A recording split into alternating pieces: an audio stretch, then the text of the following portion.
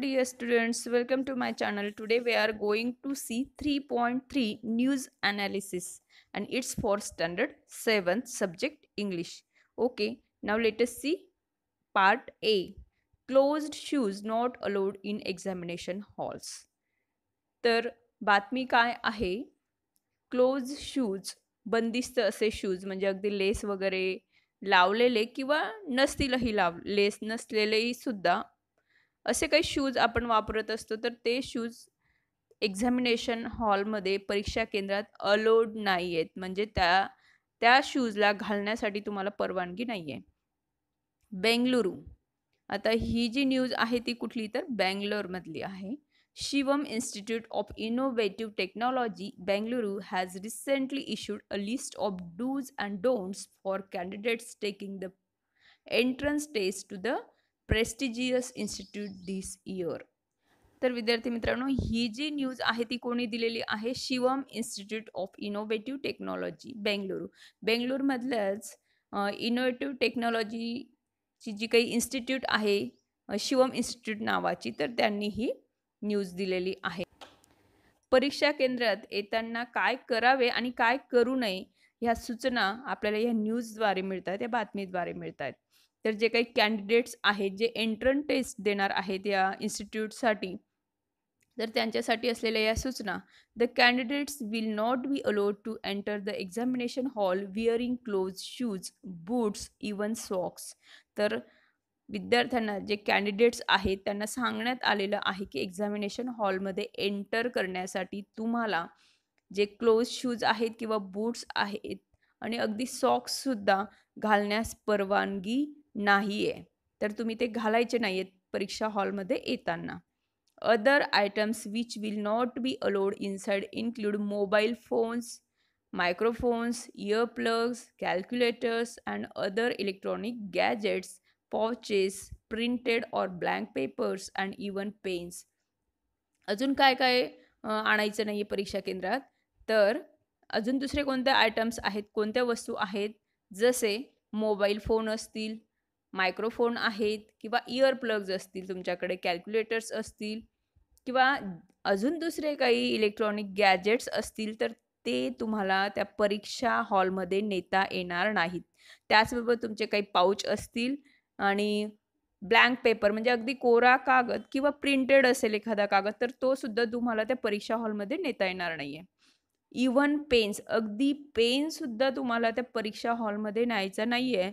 The pens will be provided in the hall by the इन्व्हिजिलेटर्स. आणि काय म्हटलं इथं, तर जे काही पेन्स आहेत तुम्हाला परीक्षा हॉलमध्ये लागणार आहेत परीक्षा देण्यासाठी, तर ते पेनसुद्धा तुम्हाला इन्व्हिजिलेटर्सकडनं प्रोव्हाइड केले जातील, पुरवले जातील. तर इन्व्हिजिलेटर म्हणजे कोण? तर पर्यवेक्षक.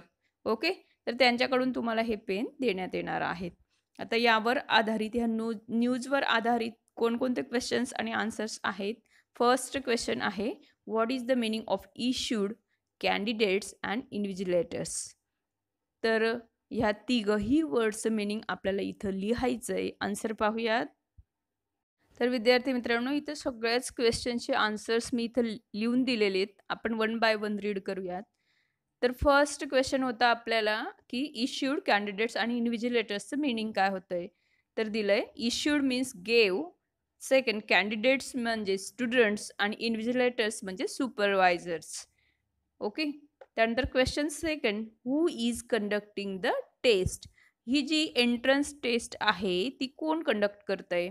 तर त्याचा आन्सर आहे Shivam institute of innovative technology Bengaluru is conducting the taste. After that question third, discuss the following in group 4 or 5. तर तुम्ही 4 किंवा 5 जणांचं ग्रुप तयार करायचं आहे आणि ह्या क्वेश्चनवर तुम्हाला डिस्कस करायचं आहे, डिस्कशन करायचं आहे. ए, व्हाय is close footwear. Footwear means shoes or socks not allowed in the examination hall. तर काय कारण असेल त्यांनी बंद बूट वापरण्यास मनाई केलेली आहे? तर याचं काय कारण आहे? Answer, some students can hide copy material in shoes or socks, so the institute not allowed socks and shoes in the examination hall. कारण काही विद्यार्थी त्यात कॉपी लपवू शकतात म्हणून त्यांनी या बंद बुटांना परवानगी दिलेली नाहीये, म्हणजे मनाई केलेली. त्यानंतर बी, व्हाय was the institute not allowed electronic gadgets in the hall. आणि हे वेगवेगळ्या प्रकारचे मोबाईल असेल, मायक्रोफोन असेल, तर हे वेगवेगळ्या प्रकारचे इलेक्ट्रॉनिक गॅजेट्स त्यांनी इन्स्टिट्यूटमध्ये आणण्यास मनाई का केलेली आहे, किंवा त्या परीक्षा केंद्रात आणण्यास मनाई का केलेली आहे? Answer, students can use these gadgets to do copy, means for finding out the answers. So the institute not allowed electronic gadgets in the hall. कारण त्याचंही कारण तेच आहे, विद्यार्थी त्या गॅजेट्सच्या मदतीने ते क्वेश्चनचे आन्सर शोधू शकतात, म्हणून ही गॅजेट्ससुद्धा त्यांनी परीक्षा हॉलमध्ये आणण्यास मनाई केले. तर त्यानंतर सी पहा, what other measures can be taken to prevent copy. तर ह्या कॉपीला थोपवण्यासाठी, म्हणजे कॉपीला प्रतिबंध करण्यासाठी अजून कोणते उपाय आपल्याला करता येऊ शकतील? आन्सर आहे, the use of CCTV cameras in hall or class as well as strict supervision can prevent copy. तर सुपरविजन जर स्ट्रिक्ट केलं, व्यवस्थित लक्ष देऊन केलं, तर हे कॉपीला आळा घालू शकतो आपण. ओके. त्यानंतर CCTV कॅमेरासुद्धा युजफुल आहेत. कोण कॉपी करते, कोण नाही करत आहे, तर हे तुम्हाला एके ठिकाणी बसल्या बसल्या कळून जाईल. तर अशा पद्धतीने ह्या सगळ्या गोष्टी तुम्हाला कॉपीला प्रतिबंध करण्यासाठी यूज करता येतील. Question 4, why is this news publish in newspapers. तर ही जी न्यूज आहे ती न्यूजपेपरमध्ये, म्हणजेच वर्तमानपत्रात का प्रसिद्ध केली गेली? Answer, the news publish in newspapers to spread awareness among students and parents. खूप इझी आन्सर आहे त्याचं, कारण लोकांमध्ये जागरूकता आणण्यासाठी, म्हणजे लोकांमध्ये किंवा स्टुडंट्समध्ये ॲक्च्युअलमध्ये, तर विद्यार्थ्यांना हे कळायला हवं की आपण परीक्षा केंद्रात जाताना, परीक्षा हॉलमध्ये जाताना कोणकोणत्या गोष्टी न्यायला हव्यात आणि कोणकोणत्या गोष्टी आपण टाळायला हव्यात.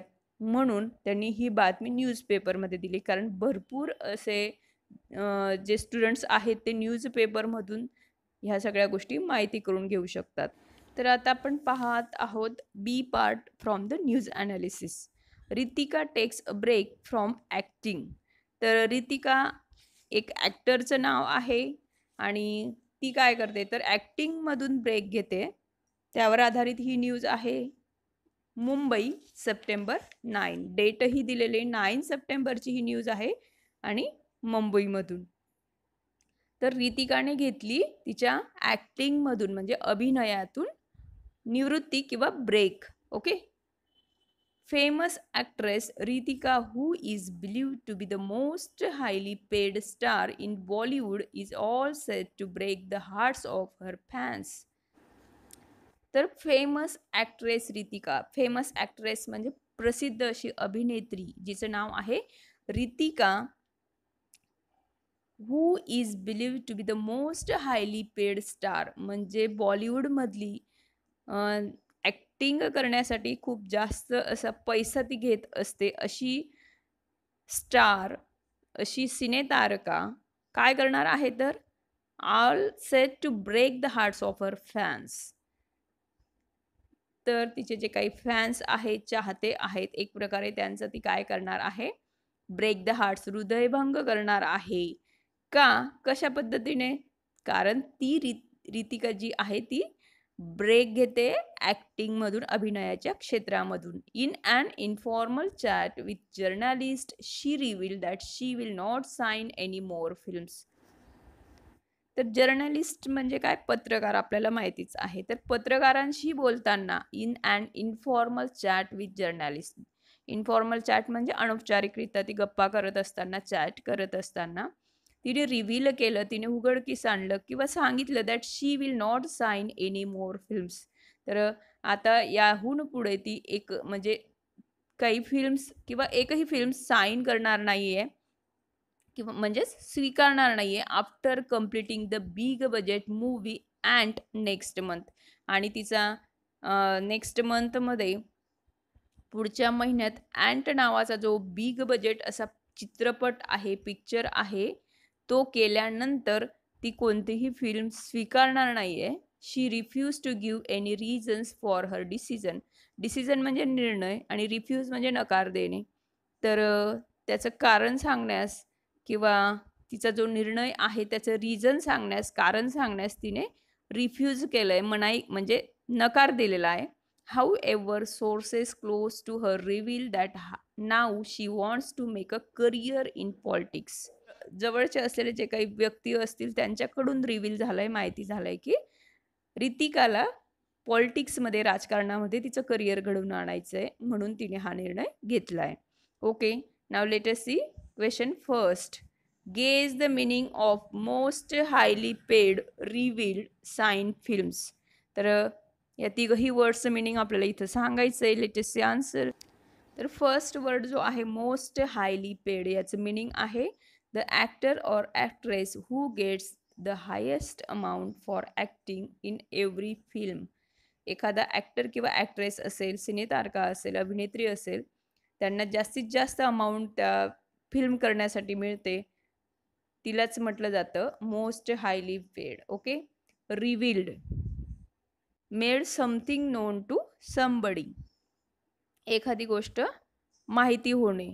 त्यानंतर थर्ड आहे sign films, to sign a legal agreement for acting in the film.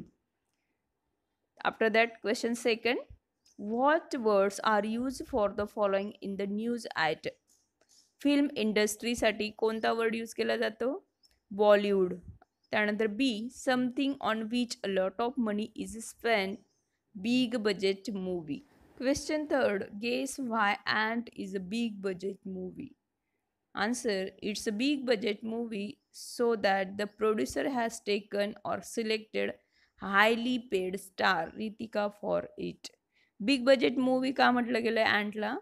कारण याच्यावरूनच कळतंय की जी हायली पेड स्टार आहे, जी अभिनेत्री आहे, जी खूप जास्त अमाऊंट पिक्चर करण्यासाठी घेते, तर तिलाच त्यांनी काय केलेलं आहे, सिलेक्ट केलं आहे. यावरूनच कळतंय की अँट ही बिग बजेट मूवी आहे. त्यानंतर question fourth. Can you think of other reasons for रितिकाज decision. तर रितिकाचे डिसिजनचे दुसरे काही कारणं तुम्हाला अजून सांगता येतील का? तर ती का पुढे ॲक्टिंग करणार नाही आहे, अभिनय करणार नाही आहे. Answer. May be Ritika want to take break or she might be getting married. तर एखाद्या वेळेस हे काम करून करून ती थकली असेल म्हणून तिला थोडा ब्रेक हवा आहे, किंवा ती लग्न करणार असेल, असं अजून काही कारणं असू शकतात. त्यानंतर question fifth. What will be रितिकाज reaction to this news. ही जी काही न्यूज होती त्यासाठी रितिकाची काय रिॲक्शन होती? Answer. She will not make any comment or she might call a press conference to clear things. तर रितिका काय करणार आहे, रितिकाची काय रिॲक्शन असेल या बातमीमागे? तर कदाचित ती कोणतीही कमेंट करणार नाही आहे, किंवा ती प्रेस कॉन्फरन्सला म्हणजे पत्रकारांना ती बोलवेल आणि ह्या सगळ्या गोष्टी क्लिअर करेल, स्पष्ट करेल. तर विद्यार्थी मित्रांनो, तुम्ही जर माझ्या चॅनलवर न्यू असाल तर चॅनलला नक्की सबस्क्राईब करा, आणि आपण भेटूयात पुढच्या व्हिडिओमध्ये. Most dangerous time in history यावर आधारित आपण क्वेश्चन आन्सर्स पाहणार आहोत, आणि ह्या न्यूजचं एक्सप्लेनेशनसुद्धा. ओके, तोपर्यंत bye bye and thank you.